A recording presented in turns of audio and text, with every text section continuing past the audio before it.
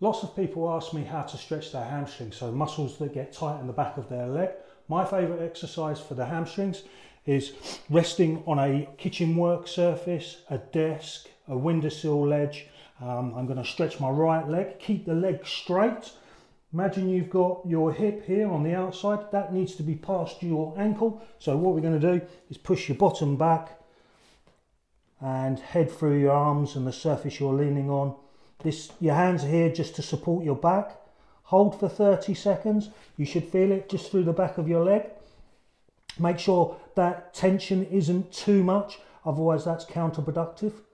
And once you've done 30 seconds, come up and then just repeat on the opposite side. Hold for 30 seconds. What we get you people to do is 3 repetitions on each side, and we get people to do that twice a day.